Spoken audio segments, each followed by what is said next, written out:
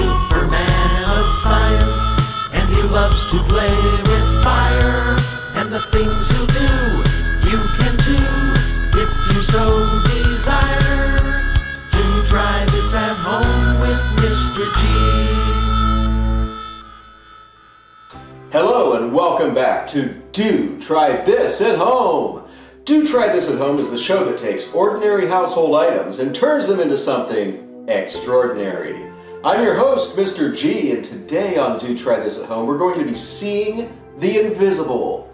That's right, you're going to actually see some microscopic life forms, and you can do this at home, no problem. What are you going to need to get started? Well, you will need a laser pointer.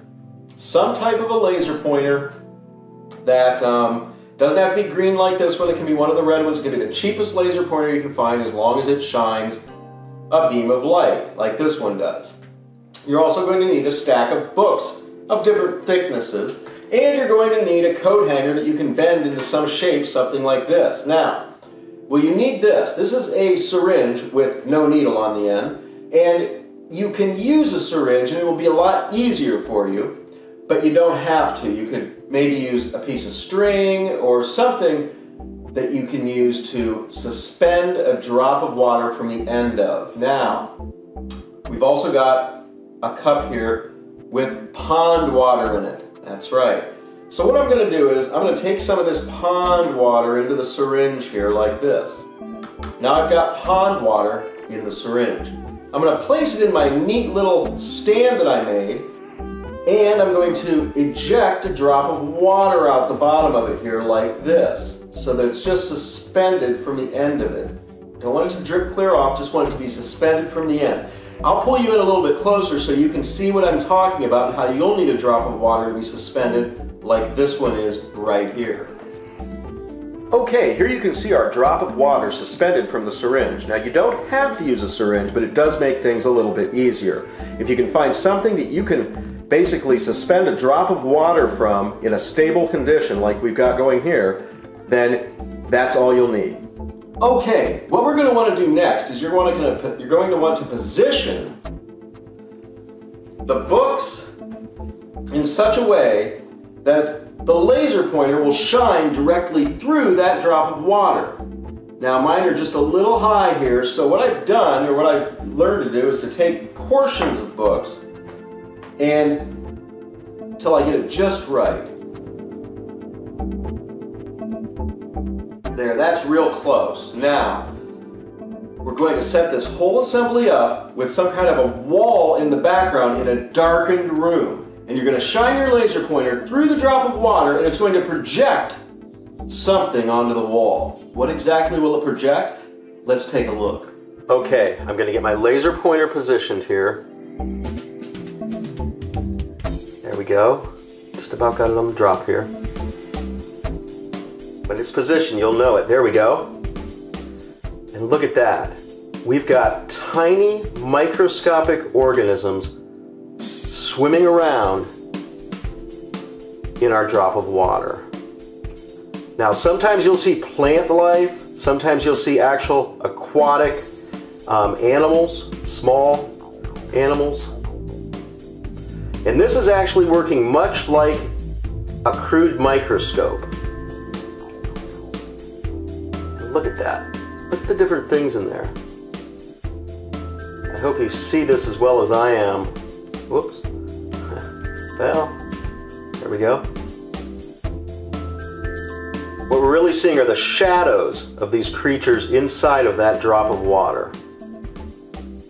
It is really cool.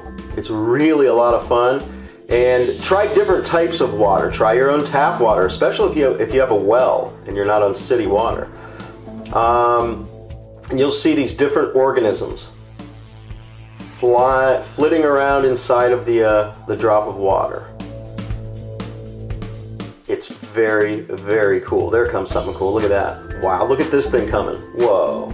Must be some kind of filamentaceous algae, it looks like. Wow, that was cool.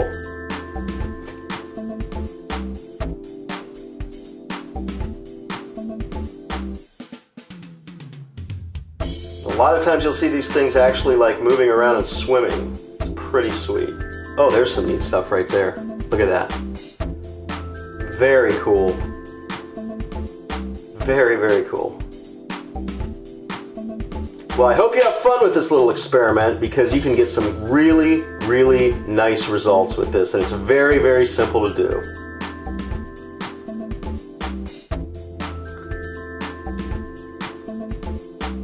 Here comes that algae again. Wow.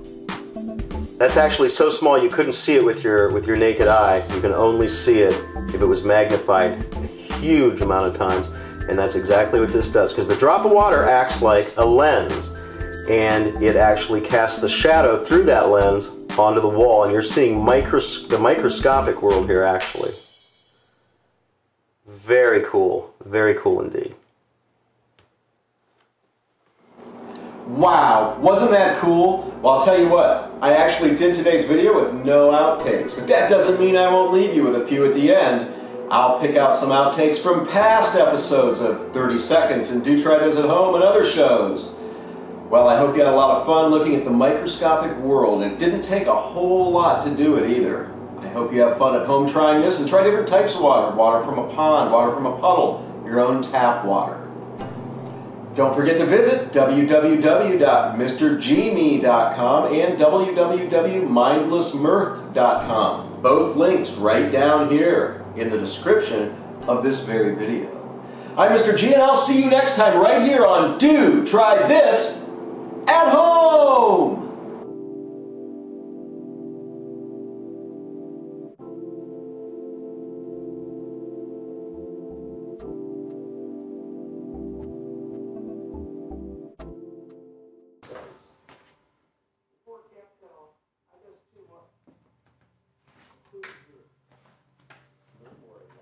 So here we go, let's give it a try. Yeah, that was great. Did you see that? Weak, very weak.